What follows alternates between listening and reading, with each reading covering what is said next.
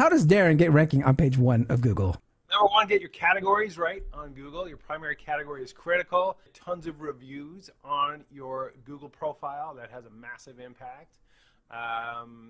Proximity plays a huge role in local search. So the closer you are to the searcher, the better you're going to rank. If you're on the north side of the city, you're not going to rank for people searching on the south side of the city. It's just the way local search works. You know, beyond those things, like your categories, the reviews. There's one other signal that you're playing with fire, and that's your Google business name, the way you've named your business. If you have keywords in that business name, it has a massive impact on ranking. Definitely the shortcut to the top, but if you are spamming keywords in there and they're not your actual business name, you can get suspended. And then the rest of it comes down to the traditional SEO, which is your website, your content, the optimization of those pages, and links to your website.